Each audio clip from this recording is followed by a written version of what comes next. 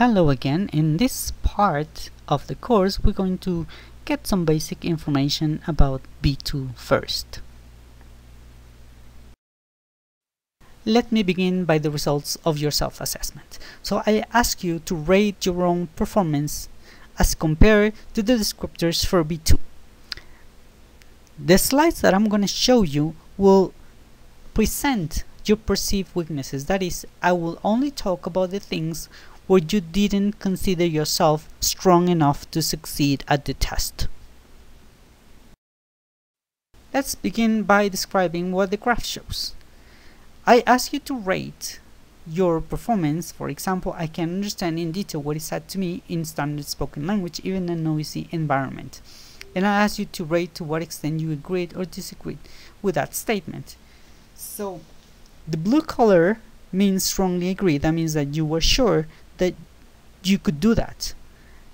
The red color indicates agreement, and in this case you say that you can do that.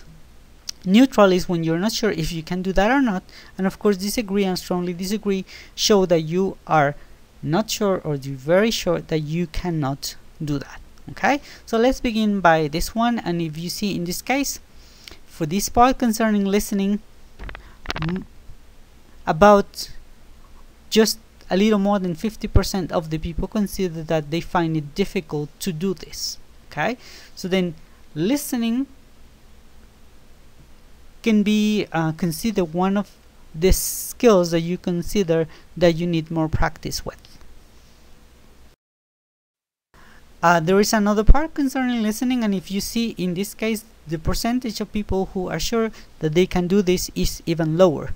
In this case, is understanding the main ideas of propositionally and linguistically complex speech on both concrete and abstract topics delivered in a standard dialects, including technical discussions in my field of specialization. So we need to work on this area. Another area where you think you need improvement is related to the spoken interaction. And in this case, if you see, there are a great number of people who think that they will have problems to initiate, maintain, and end discourse naturally with effective turn taking. So this is another area where we could work so that we can improve this perceived weakness. Another ability that you think you need to improve is exchanging considerable quantities of detailed factual information on matters within my field of interest. This is part of course, of spoken production, and we'll certainly work on it. The same thing happens with engaging in extended conversation in a clearly participatory fashion on most general topics.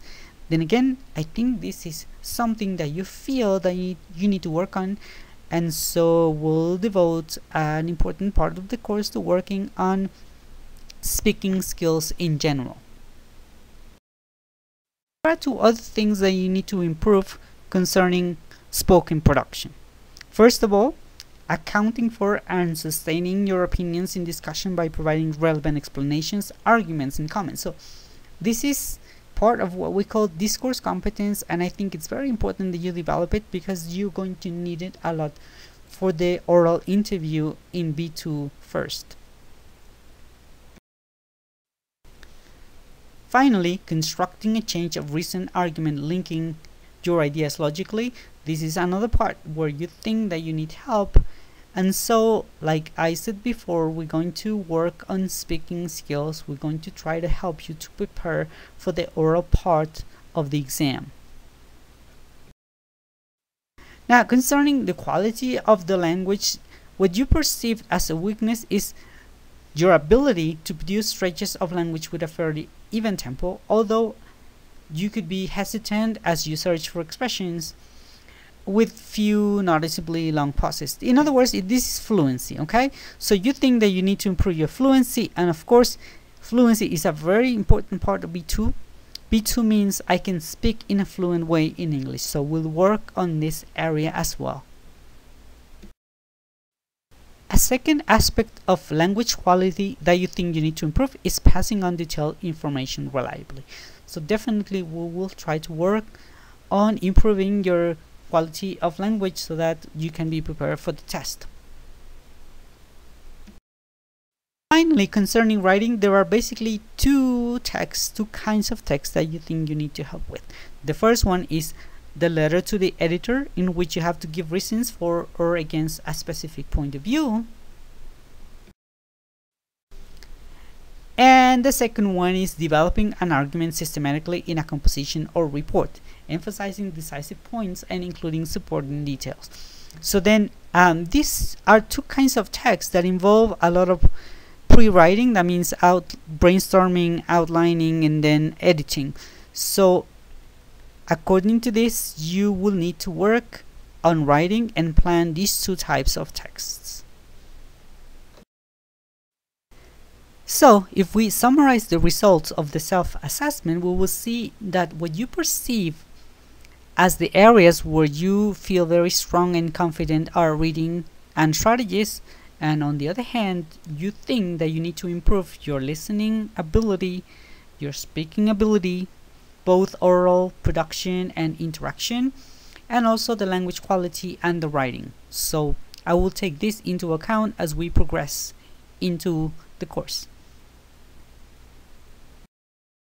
A second important point that I want to talk about in this introductory module is the reason why we should choose B2 first and not another kind of test. In order to decide what's the best test that we can take, we need to look at something that is called test usefulness, or in other words, the qualities of language tests. Test usefulness is made up of 6 different important components. First of all, constructability. Secondly, reliability. Third, impact. 4, interactiveness. 5, authenticity. And finally, practicality. So, how do you decide if a test is appropriate, if a test is good for the particular objectives that you have? First of all, you need to make sure that the score of the test really reflects your real proficiency. That is called constructability. And secondly, of course, you need to make sure that the scores of the test are consistent, that they do not vary. In other words, every time that you take the test, you should get about the same results.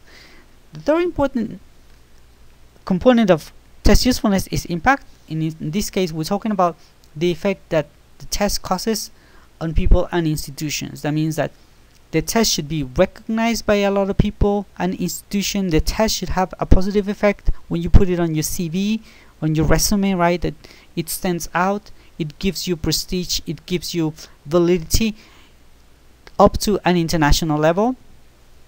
The next thing is interactiveness. Your test doesn't have to measure just your linguistic knowledge. That is not just vocabulary and grammar, but also the ability to express your points of view, to talk about different topics, that it can measure your intellectual abilities. And of course, authenticity is related to this, because in this case, the kind of task that you find in the test should resemble real language use. That means that you're not going to be just circling or filling in the blanks. You're probably going to be interacting with a tester. You're going to be writing text or doing things that you will do in real life.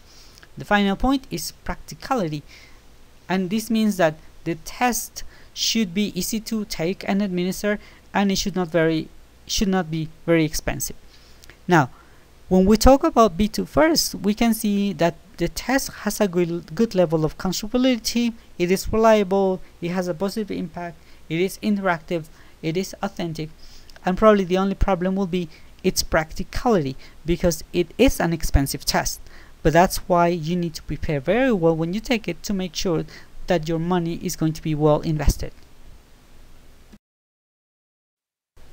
So if you want to certify your English level, sometimes it's difficult to select an appropriate test, and there are many options such as English 2 or the TOEFL ITB, the TOEFL IBT. TOEFL Junior is no longer for you because you're old enough to take the full version of the TOEFL. There's also IELTS, and of course APTIS is a new one. The different Cambridge examinations, and also the test of English for international communication, and probably you can even go for the Trinity College exams such as the GC, the graded exam in spoken English, or the integrated skills in English. Now, which is the best test? Of course, you will select a different kind of test depending on your purposes. So here's my advice on what test to take depending on your situation and your objectives. First of all, if you only want to know what level you have, I think you should go for APTIS. This is a new test developed by the British Council, and the advantage is that it's fast, it's practical, and it is not very expensive. The price ranges between 675 pesos to 1,369 depending on the version of the test and depending where you take it.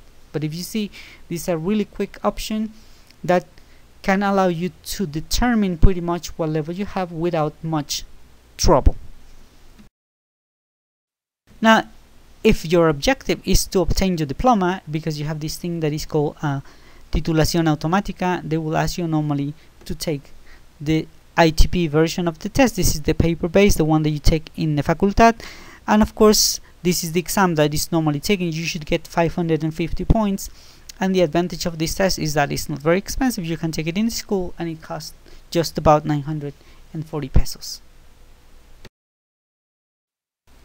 However, if your objective is to get a scholarship to go study in the United States or the United Kingdom, then you should go for different kinds of tests.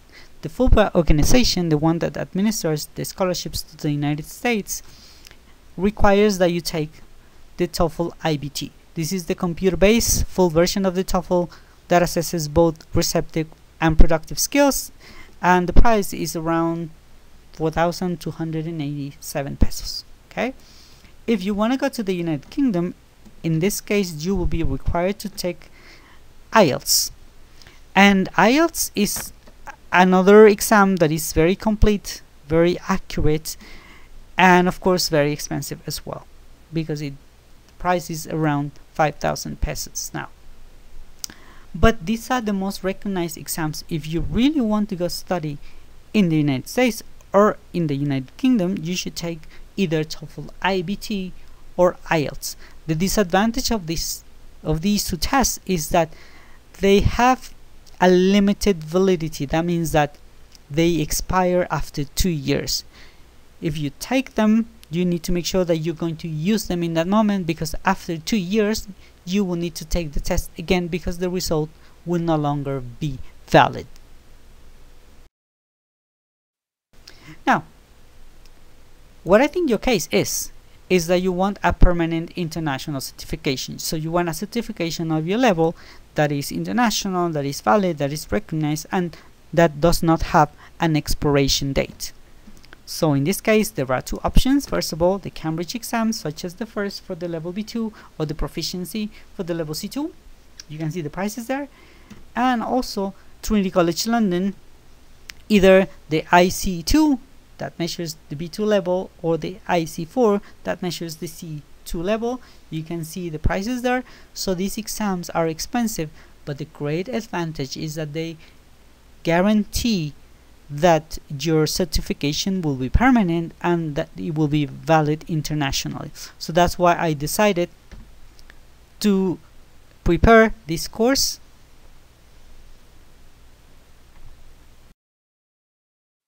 I selected Cambridge over Trinity College London, not because Trinity College London has a lower quality, but because it's more difficult to take. There are few examination centers, and of course it's an expensive test. So I think Cambridge is the best option. And in this slide you can see the different levels. So the key English test measures A2, and then preliminary B1, then B2 first, then C1 advanced, and finally C2 proficiency. Those are the different levels that each test takes. And of course I think you're interested in B2 because that is the level that you will be required to have at the end of your studies.